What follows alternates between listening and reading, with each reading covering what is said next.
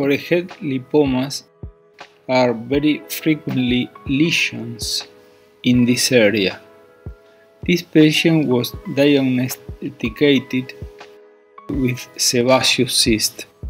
When I touch the patient, I can see clinically, that was a lipoma, a big one that is from the skin to the periosteum.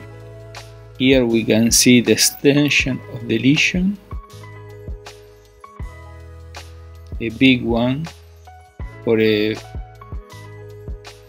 and the resection, classical resection, must be this one with a lot of stitches. The idea is to perform, like I mark here, a small incision in this area in order to avoid scars. This is the laser treatment. You can see I cut the skin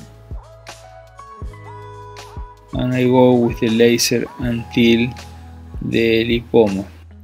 Here is the resection of the lipoma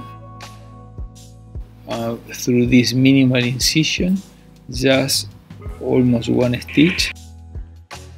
And here we can see, and this is the patient immediately after the procedure. You can have this video in Spanish. The patient said the procedure lasts 2-3 minutes, just nothing was performed under local anesthesia, no sedation at all. The stitches is removed 7 days, almost around 7 days after the procedure.